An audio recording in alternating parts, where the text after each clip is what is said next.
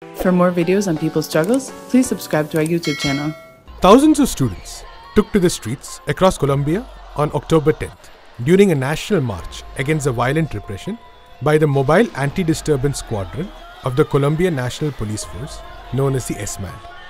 The ESMAD had attacked protesters, mobilizing against fund cuts and corruption in the education sector. The students also mobilized to denounce the failure of the far right-wing government of Ivan Duque to comply with the financing pacts signed in 2018.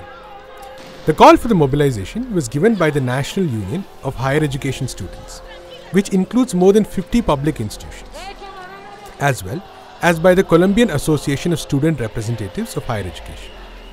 The march took place in 17 cities across Colombia, and the protesters were met with heavy police repression. 89 have been arbitrarily detained and 25 have been injured.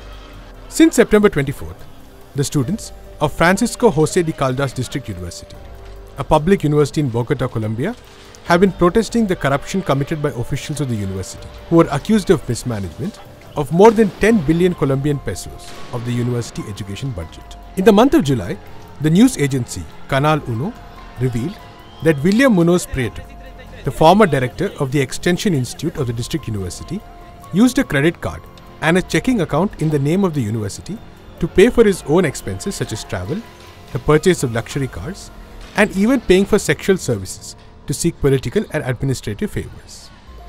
In the absence of any judicial action against him, and before the institutional silence and cuts in the university budget, the students decided to demonstrate at the administrative headquarters of the university on September 24th on the 7th Avenue in Bogota.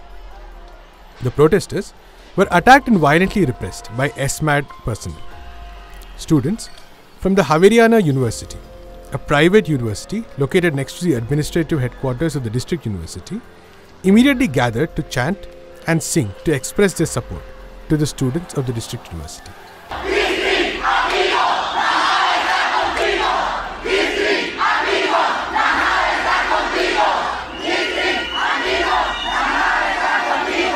In response to the police repression, students from the district university and Javeriana University called for the rally the next day on the same street to reject the excessive use of force by the ESMAD.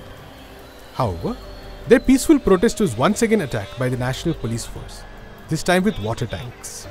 They also threw stun bombs and tear gas inside the university premises, injuring at least 6 other protesters. The next day, on September 26th, the students from the Pedagogical University, the National University, and the University College of Cundinamarca also protested against the repression of the ESMAD. They also were repressed and attacked by the police with tear gas and stun bombs, which were thrown inside the educational institutions.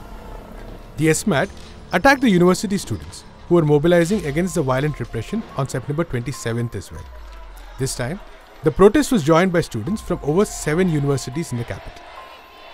The unity of public and private institutions and the growing strength of the student movement in Colombia has been one of the key forces on the ground mobilizing against the right-wing government of Ivan Duque.